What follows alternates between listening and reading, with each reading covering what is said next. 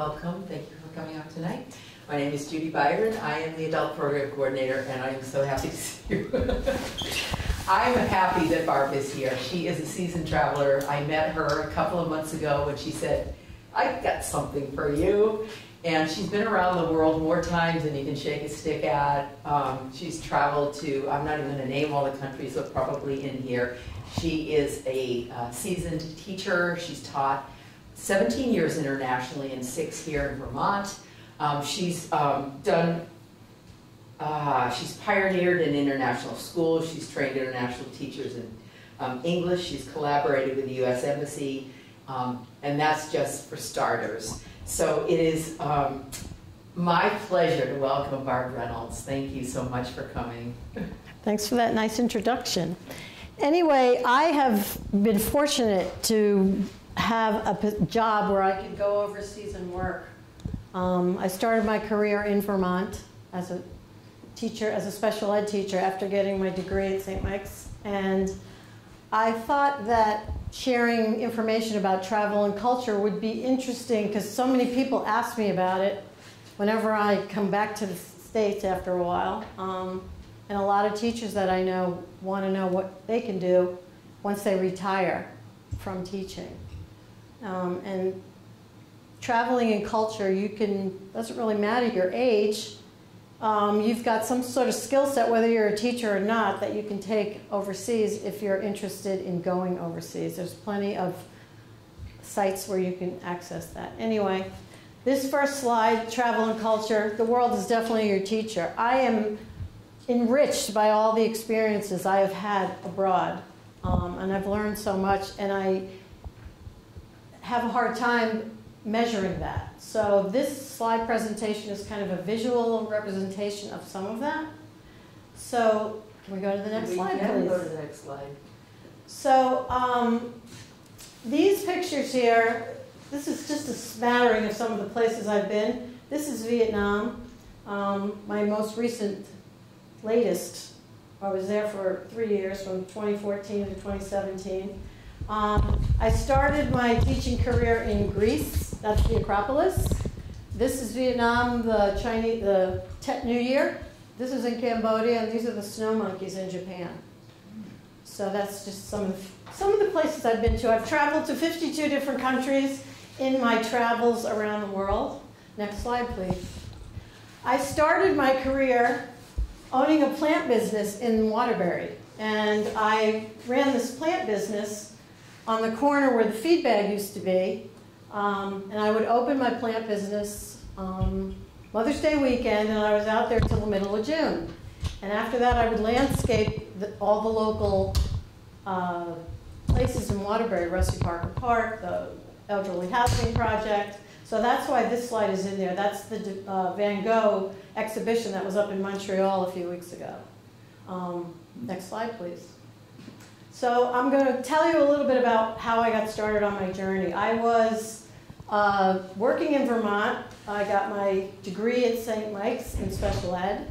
And there was a couple there I was working with. I was working in Heinsberg, a couple in the district. And they were on their way to an interview in Boston for a job in Greece. I'm like, what? You're going to Greece? Wait a minute. I said, I'm going to come after I finish my master's to Greece.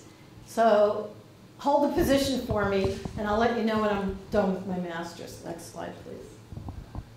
So I went to Greece. This is my kumbata, and that she is sort of my maid of honor at my wedding. She was also my Greek language teacher. That's my husband, Peter, who's from New Hampshire. He came over the second year I was there. And because we met in Greece, we decided he wanted to get married. And I'm like, okay. If we get married, it's going to be on the island of Santorini in Greece. So we had a wedding there. That's such a pity. Such a pity. I mean, there's so many beautiful Greek islands, we decided to go to that one, and that's where we got married. So then from there, next slide please, we went to Sri Lanka and spent 2 years there. And those slides there on the top slide, they have these mahouts that take the elephants down to the river and wash them, and they're responsible for them. And this is environmentally fine. They're not abusing the animals like they are now. Back then, that was their job.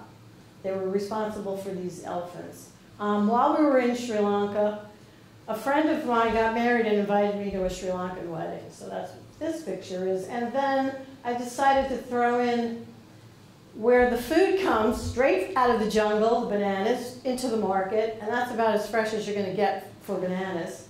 And the reason that last slide is next to the bananas is because my husband was coaching basketball. And they had a basketball court in Sri Lanka that was open air. And the monkeys would come down from the jungle and hang out up in the rafters and watch the kids dribble the ball back and forth up the court. And it was so funny. So that's why that picture's there. So after Sri Lanka, I went to Colombia, but I didn't put that slide in because I was only there for a year. And that was a tough time in Colombia. That's when the FARC was running around and there was lots of drugs and we didn't last long there. Anyway, my husband is a middle school math teacher, or was a middle school math teacher working in Essex. So we were sort of this traveling show. We would go different places, but he decided after Colombia that he wanted to stay in the States. So he stayed in the States and I was hired by the State Department through the School for International Training down in Brattleboro to go teach English as a foreign language and do some teacher training. And it was a 10-month contract. So I went to Romania for 10 months on my own and worked with the Ministry of Education in Romania and the US State Department. And while I was there, I trained 75 teachers, Romanian teachers of English and English language methodologies. And the interesting thing about Romania back then is there's this subculture in Romania called the Romans, and they are a subculture. And this guy is the king of the gypsies. They're called gypsies. And he it's kind of like a subculture where you pay dues to the king of the gypsies and you're part of their organization.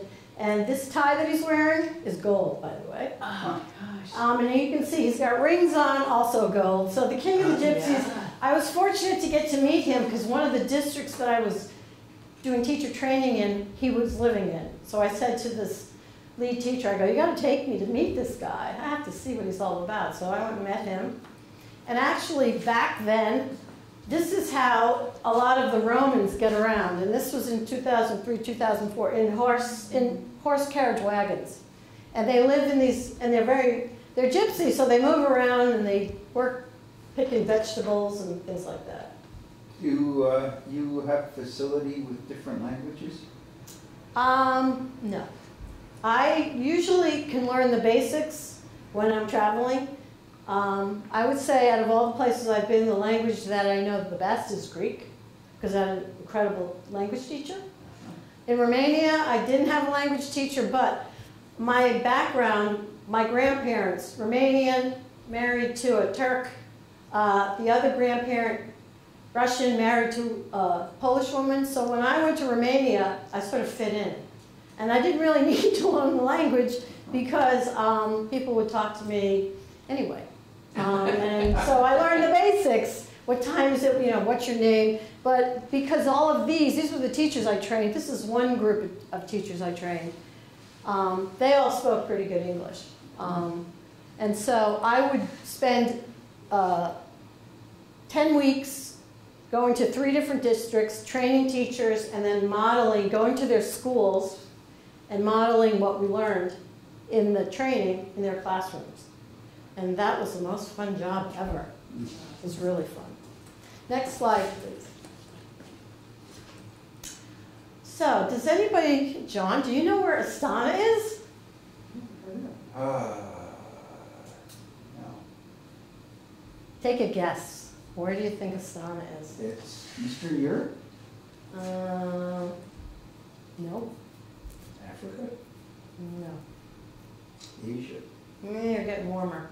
Anyway, after I came back from Romania, my husband had finally decided he was done with public school too.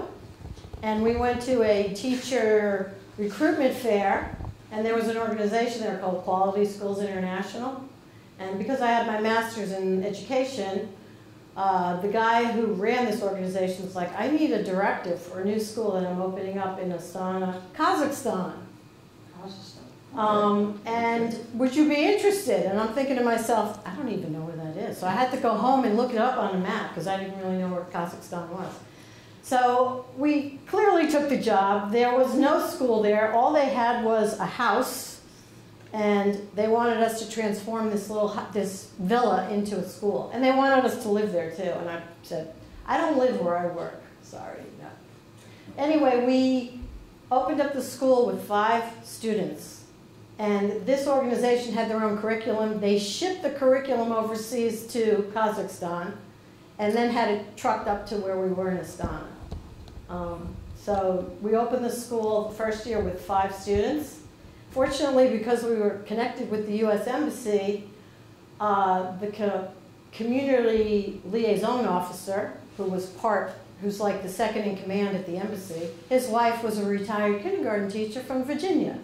And she had just retired and shipped her container full of teaching materials as part of her shipment to Kazakhstan. So we had the best outfitted kindergarten, because she brought all her teaching materials with her. So that helped to supplement and open up the school. So we started this school. So we get to Astana, and the one thing they hired security to keep the riffraff out of the building before we got there. They hired a translator for me, because I certainly didn't speak Kazakh or Russian, which is the 2 languages that they spoke there. So first I had to hire a bookkeeper, and now that I had a translator, that worked out, because the bookkeeper shows up, because it used to be a communist country, Kazakhstan, with like every work visa she ever had. She was older, she was probably in her 50s. And so I hired her, and then I had to work out getting certified to open from the Ministry of Education in Astana, Kazakhstan. So I kept sending my translator and my bookkeeper to the the Ministry of Education, and this woman kept sending them back. So finally I said, that's it, get in the car, we're going over there. So we go over there, and at that particular time, George Bush was the president, and the president of Kazakhstan just happened to be visiting the United States of America. And it was on the TV in her office. So I walked in, and she didn't speak any English, and she's like, uh-oh.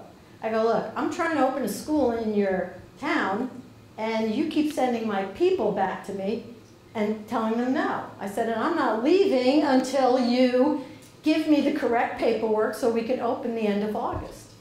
And she's like, oh. I said, yeah, oh. I go, look at the TV. Isn't that your president? Oh, yeah. Well, he's visiting my president, so I'm not leaving until I have the paperwork.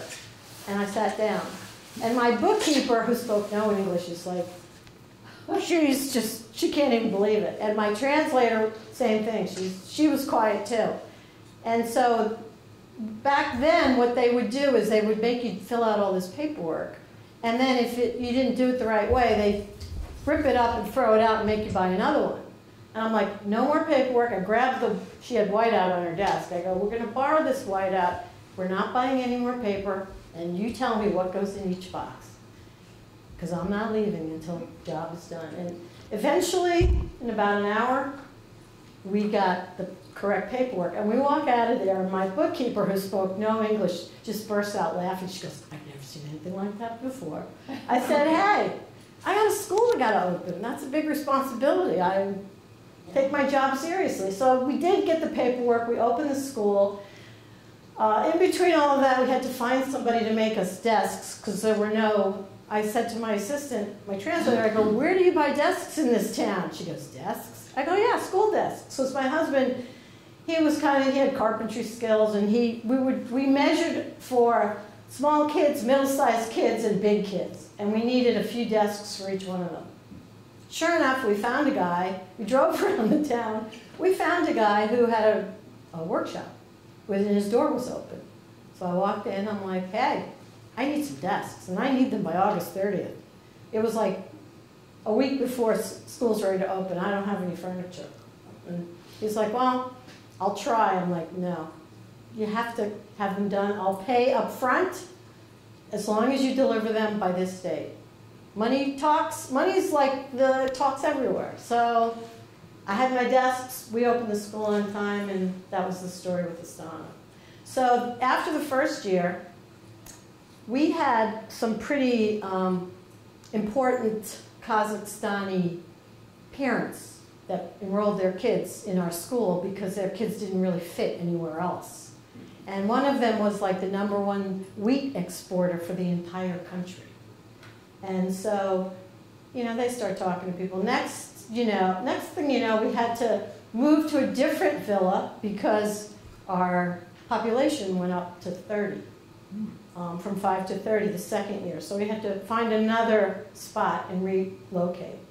Fortunately, the U.S. Embassy had a satellite embassy in Astana, and they were moving into a bigger facility because they were building a new facility. So the ambassador calls me up and he goes, listen, we're moving. You want any furniture? You come over right now, bring a sticky note, and just put your name on whatever you want. You can have anything in the building. I'm like, whoa, it's like Christmas. So we went over there. He goes, look, we're on the 6th floor. You figure out how you're going to get it down in the elevator and to the school. I said, okay. So we were able to move to another villa, courtesy of the consulate embassy, and he was happy to give us furniture, and he was very supportive. So that was the other reason. If you have good people on the ground, good translators, you don't really need to speak English, but you do need translation, and learning the culture when you're there. Very interesting culture in Kazakhstan. How did you do your initial recruiting of the kids? I would say when we opened, whoever wanted to pay tuition, Was it through the embassy or through your company? They would come into the school and register, actually. Yeah. So then, same company. Now, Kazakhstan's a very cold place. The sun could be out, the sky could be blue, and it's -30. And so we use that as our teaching tool for the kindergartners. Go read the thermometer. What does the thermometer say? And that's how they learn their numbers. They also had an ice village that they built in the center of town, starting in November, and it didn't melt till April, where they created like the Eiffel Tower out of these bricks of ice. Impressive. I don't have any pictures of that, sorry. So anyway, 2 years in Astana, really, really cold. Then this company says, how would you like to go to East Timor? John, do you know where East Timor is? I think. Where's East Timor? Judy wants it. I want it. It's in it's a Polynesian island. Am I right? Indonesian. Indonesian. All right, it's in the South Pacific somewhere. Anyway, you have to, so I thought, warm weather, I'll go. So they asked me if we would go to this school and expand it because they were in the next phase and we had already done the expansion at that school. So we went to East Timor, and to get to East Timor, you had to fly through Bali to get to East Timor. Now, Australia's up over here. That's where Darwin is. As the crow flies, it's closer to Australia than it is to anything else. But Indonesia owned East Timor and decided they didn't want it anymore, so they sort of gave it back to the Timorese and gave them democracy. Now, this is a country that was ruled with an iron fist, so they had no idea what democracy was. So the United Nations was on the ground there. The Australian National Defence Force was on the ground there. There were tanks on the ground there. I'm like, what have we gotten into? So yeah, so we went there. It was like the wild, wild west in East Timor. But it was a lot of fun. And we, lived right on the beach and kept the school going. And while we were there, interestingly enough, transitioning into this new democracy, the president that they put in power was out jogging one day, and somebody tried to assassinate him. And the assassinator got shot and killed by his security detail. And don't you know that where this guy lived was right near where the school was. So we had to close the school down during the funeral because it wasn't proper or respectful to keep it open until this guy's funeral was finished. So, and these kids were from all over the place, this little group of kids. There was Australian kids. I had some really great Filipino staff. There was an American teacher there, but the kids were from all over the place. And as you can see, varied ages too. So, yeah, so that was the experience there. Next slide, please. And then, let's see, from East Timor, we went to Norma American College in Cairo, Egypt. And what's the famous structures in Egypt called? They're pretty famous. You can't see them anywhere else in the world. Pyramids? Yeah. Pyramids. Oh, yeah. So anyway, we went to Egypt. I went as the principal of this elementary school called Norma American College. It went from kindergarten up until grade 12. This is some of my staff below. We kind of went on these little excursions to the desert and messed around just to maintain our sanity, because I don't know if you've ever been to Egypt, but it's kind of a crazy place. And, you know, they have amazing hieroglyphics, and we had a lot of fun in Egypt, a lot of fun. In fact, here's an interesting story. About 2 weeks ago, I had to go to the periodontist in South Burlington. And I see this guy's name. I'm like, that looks Egyptian. I looked the guy up, and sure enough, he's Egyptian. I go to meet him, and I said, so you're Egyptian, huh? He goes, yeah. I go, where are you from in Egypt? He goes, well, I graduated from Norma American College. I'm like, are you kidding? He's like, no. I said, well, I used to teach there. I was the principal in the elementary school, so you never know where you're going to run into people. Wow. You still let him work on you? Yeah, I'm like, is this safe? Well, he graduated from that school. He went to dental school in Egypt, and then he went to Tufts University in Boston. So I think once I heard that story, I'm like, yeah, I guess you can work on me. But the hygienist that was with him in the office, she's like, how do you two know each other? She used to work at my school. I go, yeah, you know that family that owned that school? He goes, yeah, my dad took my younger sister out of there because the education kind of was going downhill. I said, yeah, I'm not surprised. Anyway, just that kind of connections that you make with people. You know, we're all sort of attached globally, is all I could say. That one photograph on the bottom, is that kind of sandstone or something that's eroded away? That's in the White Desert in Egypt. Yeah. Yep. Interesting. It's really impressive. And there's all sorts of, you know, fossils and all sorts of things in there, and gems. I have a few of them at my house, I have to say. I brought some back with me. But yeah, Egypt's a pretty remarkable place. There's so much history, and they're still discovering stuff now, even now. They've recently discovered some stuff in Luxor, which is 4,400 years old still. So you never know. The grave robbers haven't stolen everything in Egypt yet, so that's a good thing. I definitely recommend Egypt. It's kind of calmed down now. It's probably okay to go there. In fact, when I was there, Obama came for a visit, and it was such a big deal. The Egyptians were so happy when he showed up, and they transformed the market. And you know, his face was on the Sphinx, in front of the pyramids. I mean, everything Obama.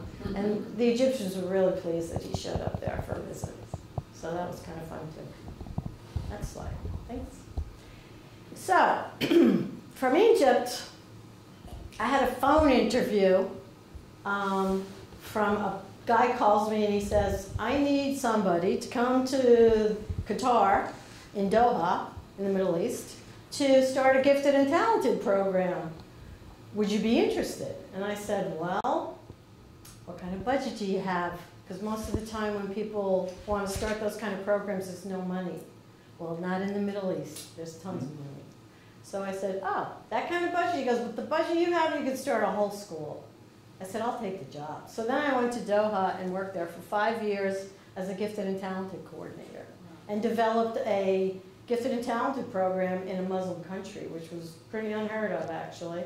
And I also developed a scholarship program and took some Qatari kids to Carnegie Mellon in Philadelphia in the summertime for their gifted and talented program. So that was part of the deal for the first few years. They since have canceled that program, and I also started working with Johns Hopkins University after Carnegie Mellon stopped their program.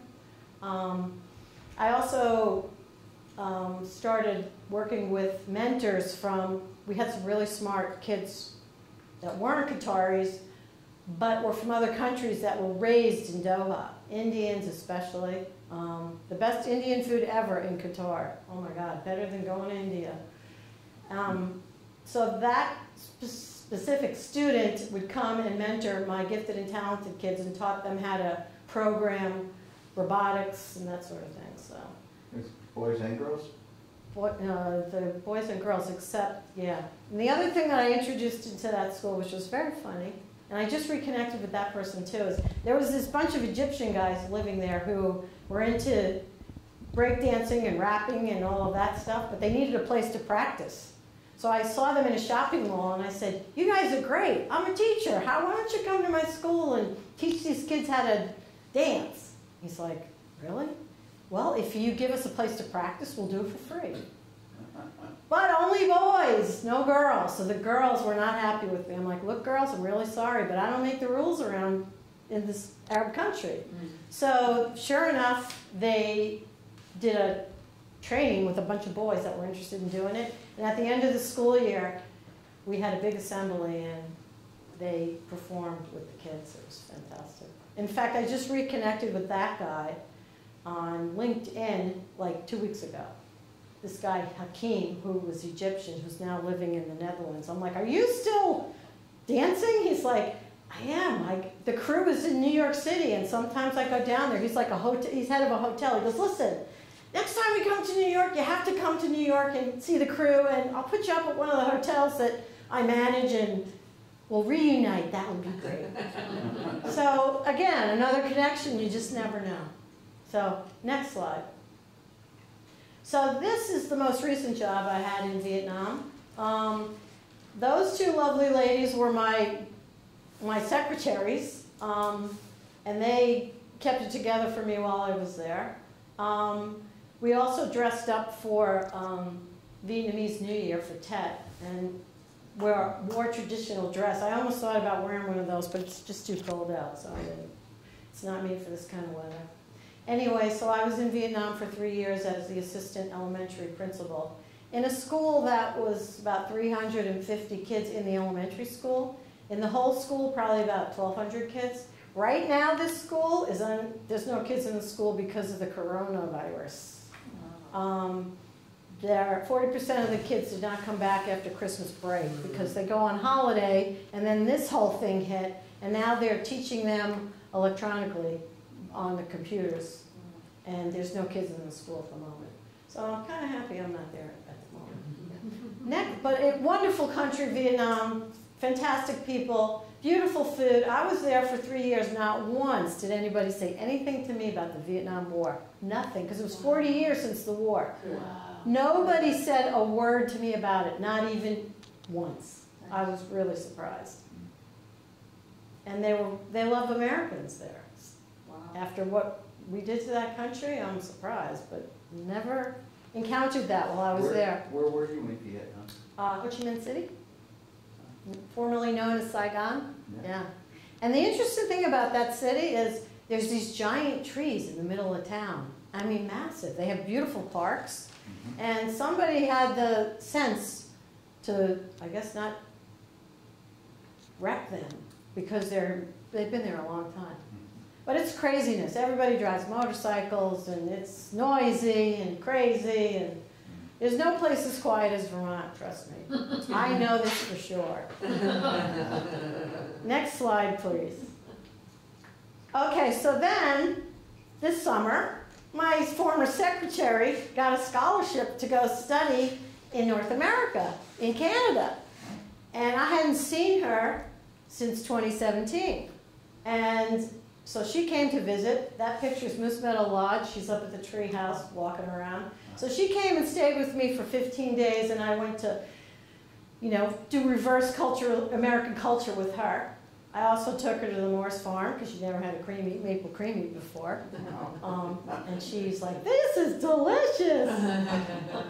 And so she stayed with me for 15 days, but I need to back up and tell you what she went through. I mean, her parents, she's the only child in her family, and her parents were like, you're going to North America? Oh my God.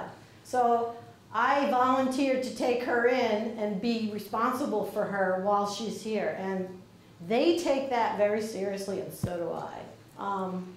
So she flew from Vietnam to Toronto, and then took the bus from Toronto to Montreal.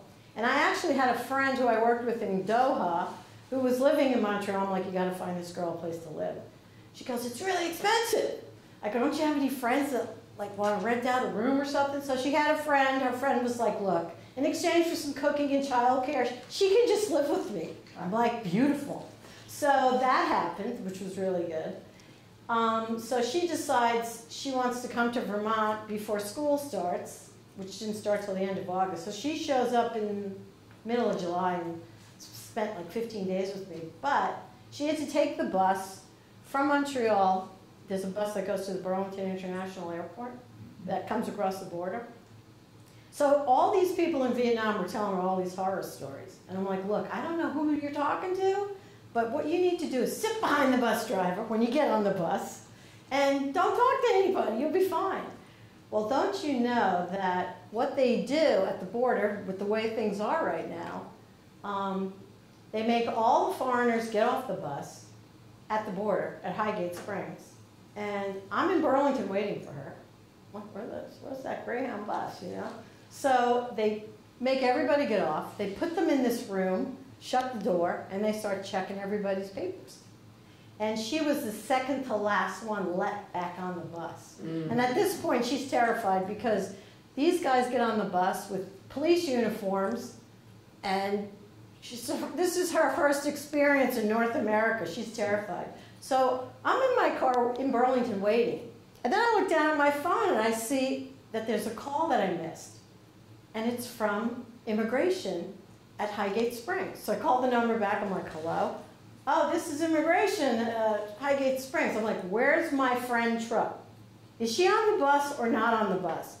He goes, let me check. So he puts the phone down and he goes 10 minutes.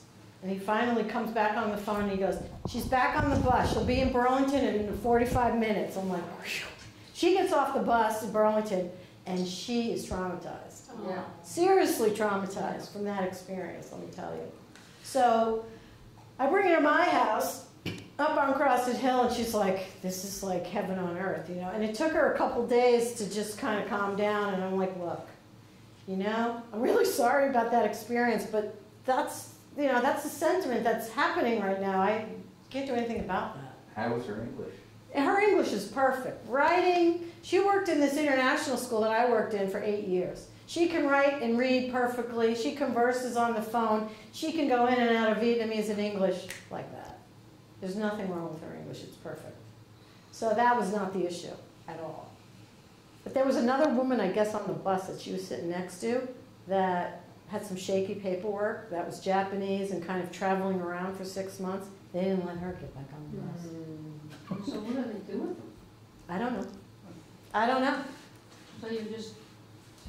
So anyway, fast forward. So after 15 days in Vermont, she loves Vermont. She's on the phone with her parents twice a day. Her mother's relieved. She speaks no English. I'm talking to her mother, and she knows my face visually. That's the only way we've met when we met in Vietnam. And she's so relieved that she's at my house and she's safe and fine. And so I drive her back to the Burlington airport to get back on the bus the end of August. She goes back up to Montreal. She's there for, I don't know, maybe 2 weeks. She decides, you know what? I'm from a very noisy country. She goes, I really liked Vermont. It was so quiet. She says, I think I'm going to transfer to Nova Scotia because it's quieter there and they have an opening in the accounting program that I want to take. I'm like, so you're moving to Nova Scotia? She's like, yeah, I am. So I drive up to Montreal to see her before she gets on the bus, 21-hour bus ride or something to get to Nova Scotia. So she's now living in Nova Scotia. And I talk to her weekly. She tells me what's going on. And actually, I went home for Christmas to see my mom, and she flew to New York and met me down there because she, wanted to see the Statue of Liberty. So we went down to New York for Christmas. How's she like Nova Scotia? It's cold. Yeah. But the good thing is, when she was here for 2 weeks, all the thrift shops in Vermont are like giving away their winter clothes. So a friend of mine, who's a retired teacher, took her shopping and got her a coat, gave her some boots, and we outfitted her with everything she would need to layer up. But she's getting used to the cold weather. It's an adjustment. And I keep telling her, I think anytime you go anywhere in a foreign country, it takes at least 6 months to get adjusted to the culture. And I think you really have to my rule of thumb is I just spend the first month or two just kind of observing and watching to see what's going on, because you don't want to make anybody too upset. And, certain gestures in this country you can't do in other countries because it's just not, it's offensive. And you don't really know what they are, but I always do my research before I move anywhere because I want to know what they are. For example, when we were in Sri Lanka, I'm left-handed. You don't eat with your left hand. That's like the dirty hand. You're supposed to eat with your right hand. But they don't even use utensils there. They sort of move everything on the plate and kind of roll it in a ball and eat with their hands. So you got to do your homework wherever you're going, just to be culturally sensitive. Anyway, next slide. Okay, who can answer this question?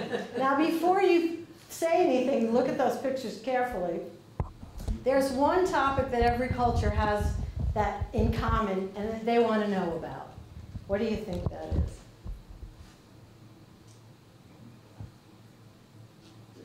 That's a good question. I should really answer. That everybody wants to know about. The first family, I guess, and who runs our country. It has nothing to do with politics. No? No. Because everybody has one, whatever it looks They asked like. about blacks. No? No? I don't know. Because look at the other picture. Yeah. Family? Family, that's it. Everybody has a family. That's the one universal thing that anybody wants to talk about. And every culture, it looks different, but that's the one common denominator. And it doesn't really matter where you're from, but that's, whenever I travel, I always bring photographs because they want to see what your family looks like. That's the most important thing to any culture. Whether it's Africa, whether it's Southeast Asia, whether it's South America, it doesn't matter. They all want to know what your family was like. Especially when I went to Romania and did teacher training, I took a photo album with me, and every single teacher pawed through that photo album. And usually that's what they want to see. And when they come to your house and visit, where's the pictures, right? They want to see pictures of your family. That's the one thing that's a universal thing. Next slide. So, reasons why you should consider traveling, working, and living in another culture. I saw this picture and I'm like, oh yeah, that's going in the slideshow for sure. Next slide, please.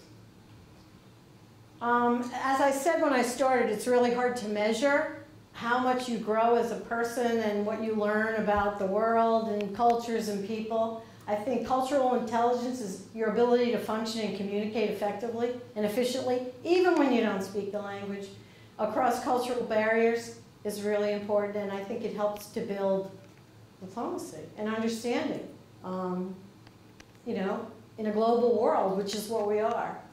And as a person, your problem-solving skills, your troubleshooting, brainstorming, teamwork, they just go up exponentially. And lots of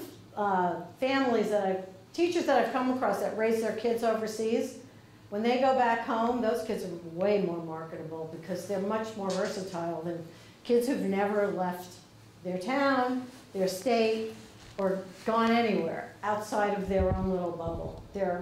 These kids are much more adaptable and smart. And they have a high tolerance for ambiguity. That's the big thing. So many people don't. And I think that's, you're more interested in, you're more flexible, you're more confident, you're willing to take risks, and you're curious, and you're sensitive to diversity and inclusion, which we need now more than ever. And there's also a lot of fun. Fun's contagious. Let your smile be your passport. And I think this author, Pollock, he does a lot of writing about third culture kids that are brought up in foreign countries and then go back to their home country.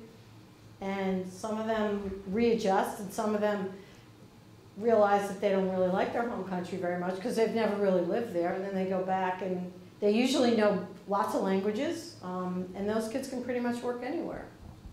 I actually, going back to Kazakhstan, my contact person in Kazakhstan, her name was Natasha. She met me at the airport when I landed in Kazakhstan. I shipped, I don't know, 12 boxes from the Burlington International Airport to Kazakhstan. I'm like, yeah, I'm never going to see those boxes again. Well, sure enough, they all arrive. Natasha meets me at the airport. We become very good friends. She is hanging around with this Belgian guy who's divorced. She's divorced. They want to get married. Neither one of their countries will allow that. Don't you know they come to Vermont, get married at my house, register at the Duxbury Town Clerks, and Greg at Moose Meadow Lodge officiated the wedding on my porch. I love it. Because, and they couldn't believe it. They're like, you mean we can come to your house and get married? I go, yeah, just bring your passport. That's all you need. And we walked into the town clerk's office in Duxbury, and there, Natasha looks at me. You know, she's a Russian, big, tall Russian volleyball player. She's like, this is too easy. I go, okay. That's why I said, let's do it at my house. So we had this little wedding at my house up on Crescent Hill. And that was back in, I don't know, 2004 maybe, I guess. Anyway, yeah. So, that's the last slide, I think. Oh, That's amazing. yep, it is. Wow. Any questions? Oh, that was What fun, life are you doing now? What's your second act? My second act, that's a good question. As I said, if Trump gets reelected, I'm probably moving to Costa Rica. So we can tag along, I'll carry your bags. Yeah. You can talk about compost. Right. So when you went, I will turn it in that direction. When you went to these different countries, did you find any cultural differences with getting rid of trash and all the different aspects of that? And was there a lot less? Well, let's just say when I was in, when I was working for Quality Schools International, they had that tsunami in Thailand. Well, in Banda Aceh. Yeah. And at that time, I was in Vermont working at, up in Orleans at Lake Region Union High School. They were looking for a reading specialist. So I was here for a year when that happened. And then I went to work for QSI, and QSI used to have their annual meetings in Phuket. And Phuket was hit pretty hard by the tsunami. And it's, how do you clean up after that? I don't know. I mean, look what happened in Fukushima in Japan, and all that stuff went out to sea, and it's just kind of now washing up in Hawaii and everywhere else. So that's a problem. And that stuff's radioactive, so I don't know the answer to that. I think... When I've gone to different countries, I find a lot of cases where they burned the trash, it opened fires. Yeah. But one of the most fascinating ones was going to Aruba, where on the side of the island where all the luxury hotels were, they took all of the edible trash and dumped it on the other side of the islands in the water, because the sharks and other kind of critters would come and eat it and stay away from that side of the island, just as a that was little probably the change. safest place to swim. Oh my goodness. Yeah, so that was one way to avoid problems with the swimmers. I think other countries are starting to realize that they need to do something about that. But they're miles behind where we are. But we used to send all our trash on big barges to China, and China's like, no, we're not taking your garbage anymore. Right. So we've got barges out in the middle of the ocean. God knows what they're doing with the trash out there. Probably dumping it in the ocean. Because nobody wants to take our trash, and we certainly generate a whole bunch. So as much as we can recycle and try to be a role model for that, We don't do a very good job, I don't think, because we still generate a lot of trash. So. I think that's probably the biggest difference would be that the degree of packaging is probably a lot less in some of the third world countries. They wrap their stuff in, like in Vietnam, if you go to the market, they wrap stuff in banana leaves. Yeah, right. They don't use plastic. Yeah, yeah. And you can go to the market and... There's a lot of learning to be done for that. Yeah. And that's very, why wouldn't you do that? Why don't we do that? I think we're moving in that direction now. We need more banana trees in Vermont. But I mean, just wrapping stuff up in natural fibers instead of using plastic. There's way too much plastic out there. I mean, even I went to Costa Rica in 2018 and you can't even find a straw in that country. They don't use them. They ban them because they know it's not good for the wildlife. So, yeah. This is what connects us all globally, is this trash problem is a big problem. This global warming is part of that. You can't really eat anything out of the ocean anymore. You take your chances if you do.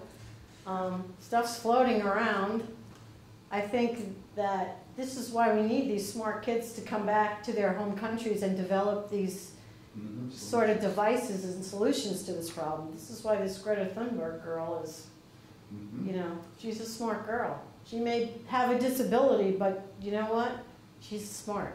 That's her disability. And she's, you know, set a big example and moved the needle in a big way towards people paying attention to that stuff. Is there a country or an area that you haven't been to that you want to go to? I haven't spent a lot of time in South America. I've been to Colombia briefly. I've traveled to the Galapagos when I was in Colombia, but I haven't really spent a whole lot of time in South America. And it's actually close, so that's a possibility now. My mother's still alive. She's 94, and I've been traveling around for a long time, so it's my turn now to be here while she's still alive and help out in that situation, because I've been traveling around for a long time, and my siblings are not that happy about it. But my mother has always supported, this is what you do. You're an international teacher. Because at one point when my dad passed away, I said to my mother, you know, I didn't say anything to her. I was interviewing for the job in Vietnam, but my dad had passed away, and my mother was still living in the house, so I didn't say anything, and I was waiting for her to ask me. So finally, one day she said, what's happening? You haven't talked to me about your new job. Do you have one? And I said, well, they offered me a job in Vietnam, but I don't know if I can take it or not. Well, of course you're going to take it. That's what you do. So my siblings were like, and with her blessings, I went for 3 years, and then I came back. Great. She's a good mom. She's a good mom. She's a rock star. Yes. She's not trying to hold on to you. That's right. That's great. Yeah, that's hard. My son lives in Sweden, and he's now got dual citizenship. And last time, about a year ago when I was there, he took me to the recycling facility. The only problem is, and I don't remember what he said that they do with this stuff, but they have this huge facility that's got everything you need to recycle. There's a place for it. There's bins and stuff. So you just go there and there's everything you can get rid of. What they do with it after they get that, that's when There's a lot to learn from other countries in all those areas, I think. With what to do about homeless people, you know, how do you take care of them, housing, affordable housing, all of that. Yeah. There's a lot we can learn from other countries, which is another reason why we need to go there and see what's going on so we can, you know, share the wealth. And I would say one of the things that's pretty important is if you do travel, you need to be a conscious traveler. In that, I mean, yeah, you could go to Paris, but instead of going to Paris, go stay in a little village in France, and then you get more of the culture, and you learn more about what they do in France than just going to the Eiffel Tower and seeing all the sights. I think going off the beaten track is the way that you learn about a country. Going on a cruise or, you know, a package tour, there are some good ones that are small. I mean, When I went to the Galapagos, I was on a boat with 20 people. I did go on a boat when I was in Vietnam with 20 people, but that's about my limit as far as boats go, the number of people. Have you seen the new technology with these handheld translating devices where you can ask a question in a certain language and you can ask it to a person in a different language and it speaks the different language and then they can respond to you and give it back to you? I have seen it. Have I used it? No. Translation takes forever. Try doing a parent conference with a translator. It takes a long time. When I went to Japan, I went to visit a friend of mine, and she took me into the grocery store, and there was no English whatsoever. So we're using Google Translate, and I'm going up to like all these things going, what the heck is that? And you're just in the store for hours on end. I mean, that's as far as I've gotten with translating devices, but I'm sure there are better ones now, more efficient ones, but yeah. And I think that you can, you know, download those onto your phone and go anywhere now. I had the challenge if I was in The Hague last spring or winter. I had to change trains because of a problem with a ticket, and none of the signs were in English, and the speaker system was all in Flemish. Oh, Flemish is a hard language. Flemish was a challenge. Yeah. And I made it back the same day, so I felt good. So what device did you use? I just looked around and thought I was on the right train. I got on one train and I was the only one in this one car, and I sat down and they were getting ready to go, and the conductor came in and he said, "This is first class. Get out. Get out of this car." You're on the right train, but you're in the wrong one. Right, exactly. I had no idea. Yeah. That's funny. But you know what? That's what makes it fun. You know, you just go. The stories. That's how you get the stories, yeah. Right. I mean, when I went to Japan, nothing was in English, and I'm thinking, how the heck am I going to get to see those damn snow monkeys? My husband wanted to go skiing. I'm like, okay, you want to go to Japan and go skiing? We got to combine it with the snow monkeys, because I'm not a big downhill skier, but I'll do it. So he found a place that was near the park to where the snow monkeys were, and it was in a town called Yamanouchi. And I'm like, okay, we're going up to Yamanouchi. And then trying to navigate the train to get up there, nothing in English. Oh my gosh. But we made it. Very good. And yeah, I got close to those snow monkeys. They were pretty cool. That's cool. Yeah. So have you been to Australia? I have, but Australia is a big country. I've been to Melbourne. Yeah. I flew there from Vietnam because it was only a 10-hour plane ride, Yeah. as opposed to flying from here, which is really far. Yeah. And I had a friend that I used to work with. That's the other thing. You make friends with foreigners from other countries, and then when you go to their country, you can go visit them. You get a whole different experience. I went to Melbourne with a teacher that I used to work with in Qatar. She's like, oh, you're in Vietnam? Come to Melbourne. And I was there during the tennis. And I could have gone to the tennis thing, but I stayed in her house and watched it on TV because it was much nicer. Yeah. But we drove around, and she took me to a lot of cool places. And That's but you know, the other thing is, if you're going to a country that's large in size, you don't want to try to hit all the sites, because if you spend too much time trying to see everything, you don't really see anything.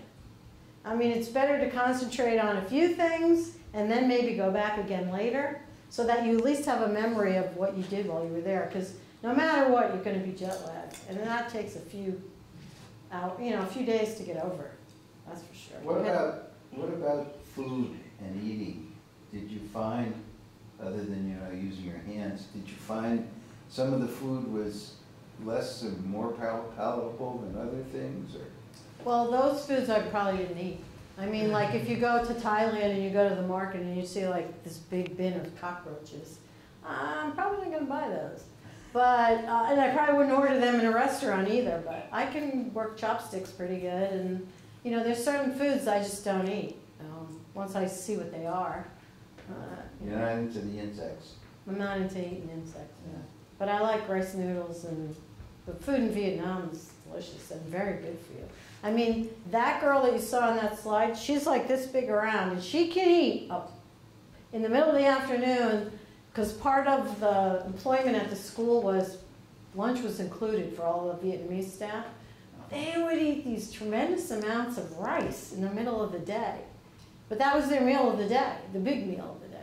I'm like, how do you fit all that rice in that little body of yours? She's like, I don't know. And they're, you know, it's what they're eating. They're eating rice, they're eating vegetables. They eat all fresh. Plant-based diet is what it is. It's all fresh. And it's fresh. And it's, you know, you can name the ingredients. Around here, you see more than 4 ingredients in your food, you shouldn't be eating it, but that's my opinion. Anyway. Well, thank you. Yeah, you're welcome. Thank you, Barbara.